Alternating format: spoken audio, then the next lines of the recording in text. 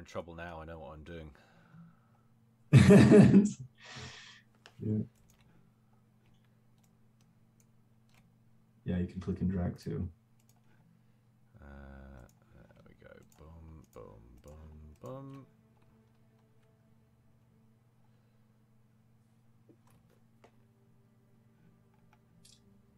Yeah.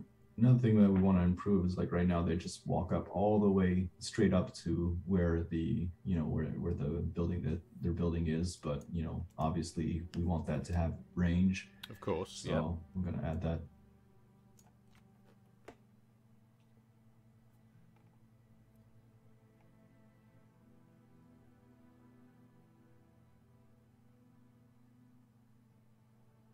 Quality. I love the look of these. Yeah. Another thing that we're missing right now is like the placement visualization. Like normally you have like little ghosts that let you know what's going to be, what would you have planned, especially when you hold shift. Yeah. If you hold shift, you have your waypoints, Yep. So yeah, you can see what the different units have planned and stuff. So you can queue up your different builds. You can do assists with engineers. So you can have like engineers assisting upgrade to your alloy wells. You can have engineers assisting your factory, resuming something that, so you started to build, but then you went away to do something else. You can do all that.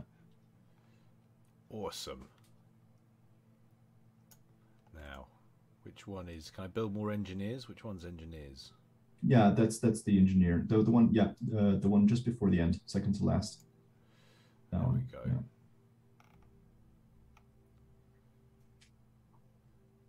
Give myself a bit more build power. The icon in the build bar isn't like the correct one, but sure. The icon for the strategic icon is the correct. Yeah. I think you have enough alloy wells to upgrade one now. Yeah.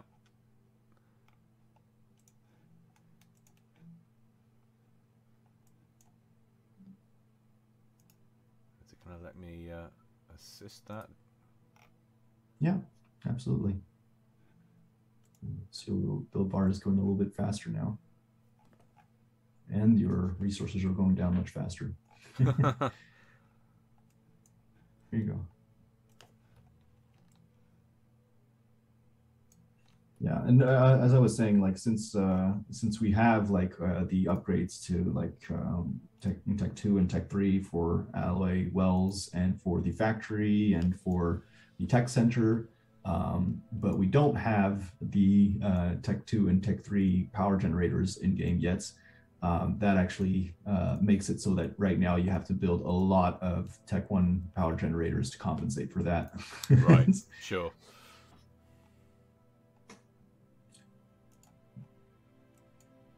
Yeah, you can take like so that's the one that's building, but the one that's on the side there, he's already done. And there's also the one that completed the assist of the alloy well. So you can take a couple of those and like have him build a tech center if you want. Oh yeah, do that. Just got to get out of this mass hole I'm in. Absolutely.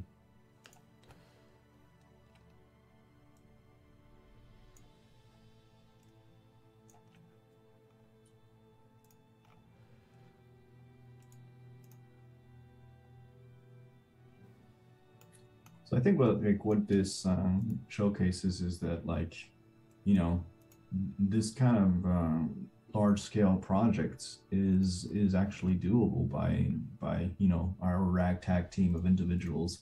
It's from all over the world as well. I think it needs to be said. It's quite impressive that you and Nine, for instance, are on opposite ends of the globe, and you're still managing to. Yeah. We got a developer who's really good, who's from South Africa. We've got a Canadian, American. A lot of people. We've got a lot of people from Poland. We got a guy from Czechoslovakia. We got a German, British. Well, two, because Brett and Philip Crofts are both British. yeah, so yeah, it's very plurinationalistic and pluricultural. Quite a big team now.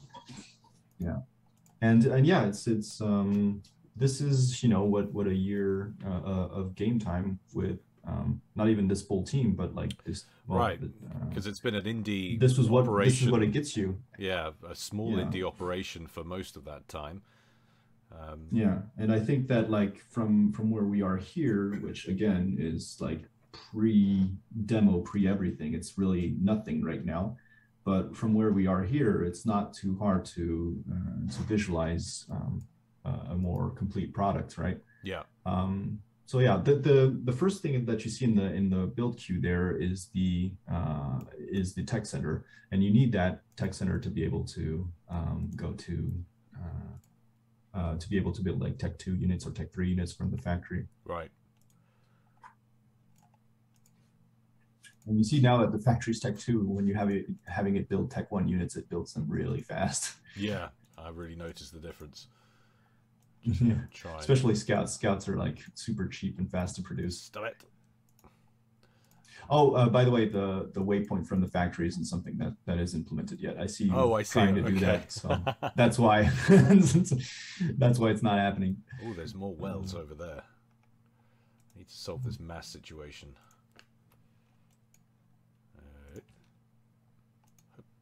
There you go. There we go. Look at this. They're everywhere. It was me thinking there were only a couple nearby. You better get your base up and running. I'm coming for you.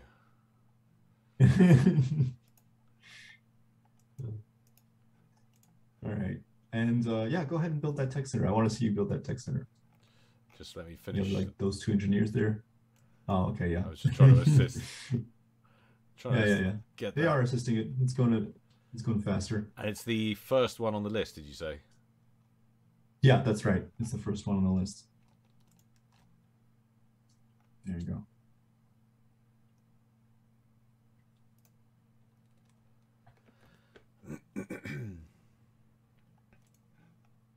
Woohoo! Now I've got some income. That's what I'm talking about. Yeah. You're not getting through my wall of death. And you see like yeah. Make sure nobody comes in. That's right. Turtle all the way. Are these going to be, is it going to be shades of, obviously it's a different game, but shades of UEF in a way? Are these going to be more turtley, or is it going to be a different set of rules altogether? Yeah, it's a different set of rules. It's not the characteristics that make the factional diversity in Sanctuary are very different. Are quite different from like it's not like one is guerrilla tactics, one is more turtle and stuff like that. It has actually more of a mix and match between the different strong suits that a faction can have. Right. So yeah. What was I saying? Yeah, for Chosen, it's going to be a bit of a specialization with units being like you have less not as many different choices on units, but like some units that are quite good at what they do. For EDA, you're going to have more heavy hitting units, like focusing on high DPS, more of those glass cannons. Right. And guard is going to be more of like the different things that you can do with technology, like oh, there's what was I saying? You do have a Tech 2 power gen. What am I saying? you know how to play this game better than I do, Gao. Apparently not, because I do not have the mass to, or rather the alloys to start trying to attempt that. Actually, yet. You do have quite a bit of storage on the mass, so you might be able to finish it before it runs out. I don't know, dude. You want to give that a second try? That looks pretty low, and it was plummeting. What am I building over here? Am I upgrading that to T? I'm upgrading this to T3, I think. Oh yeah, that's what's going on. I didn't even realize I'd done that to T2. I definitely don't have a good handle on this game. I'm about to seriously power stall myself. You can tell that engineer to stop building that power plant, and it should get better, I think. Or whatever. We can just let it finish. It's only -11. It's not the worst. Come and murder your engineers. It's gonna be a bit slower. Yeah. I just love the scenery that you guys have put together.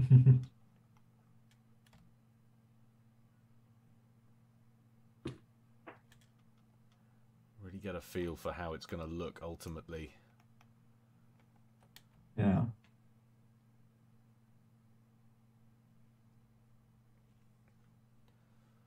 So, as Nine was saying in the previous video, you guys still on the lookout for a VFX artist?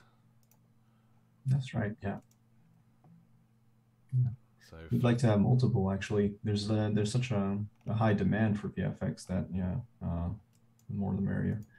Maybe you don't need all those T2 engineers coming out of that factory. Oh, I didn't even realize they were building them. Go away. That's fine.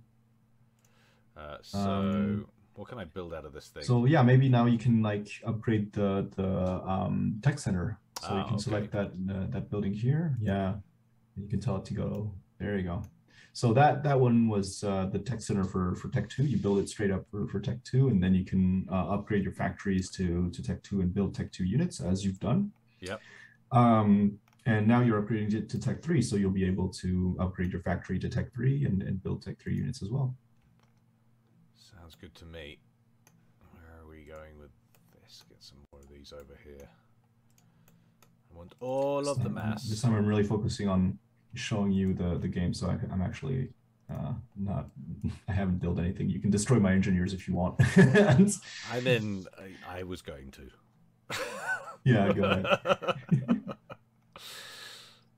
It's not gonna end the game or anything. We don't have like a start condition or an end condition or anything like that.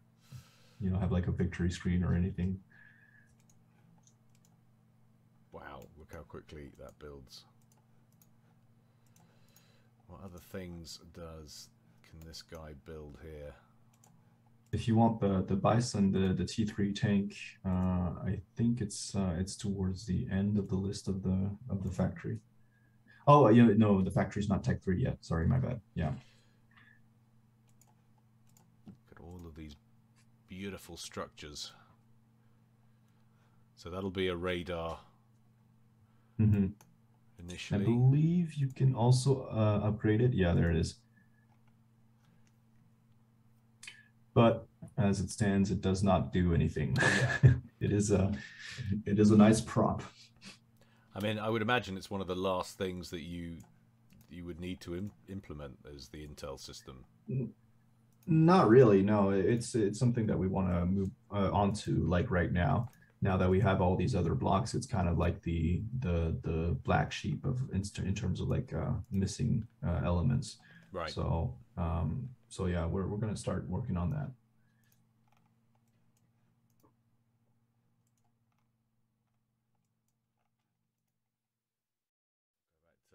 Full screen. So yeah, that's where we want to leave it for today. Message, if you're a VFX artist and you're interested in getting in touch, should they just hop on Discord and try and find you, send you a message? Yeah, that's right. Yeah, and I'll explain them how we do things, and I'll get them set up. Brilliant. And yeah, likewise, if you're an investor and you like what you see, we already did round 1 of investments for InHeart Media, but in May, round 2 of investments will open up end of May. So yeah, we'll be looking out for new investors. That's on top of the Kickstarter that we'll be running. So yeah, I'm hoping to see some new faces for that as well, because yeah, it was incredibly successful the first time around, and yeah, And like we mentioned, the Discord, that's been quite successful as well. It's grown by 3,000 members over the course of 2021. That's quite a lot. Thank you all. And yeah, the more the merrier, and the more it will look like this is a very enticing project to the investors. So yeah, that too. Fantastic. And remember, guys, if you like this content and other stuff related to Sanctuary, do subscribe to their Patreon. You'll get access to videos like this way in advance of when they appear on YouTube. And there's lots and lots of other goodies, of course, put out by the team very, very regularly. So if you want to check all that out, do subscribe. I don't think your tiers are particularly egregiously expensive. I've seen you've Yeah. Have you just introduced a new tiered system, haven't you? Yeah. We did a transformation for our Patreon, where we went from non-tiered to tiered, and that went over super well. Actually, the Patreon grew by quite a lot. It was quite a lot. It's not double, but it was almost double. Anyways, yeah, the lowest tier we have is $4 in euros. That's €3. So that'll get you access to, like, for example, this video and all the most important stuff, right? So not really a real need to splurge in order to get good content, but you do have more exclusive stuff going up in the tier list, and it's worth it. So yeah. Fantastic. Well, thanks very much for joining me once again, man, and we'll look forward to episode 4 as and when that comes. But until next time, ladies and gentlemen, stay well and stay safe. This is Guile and Tatsu signing out. Bye-bye.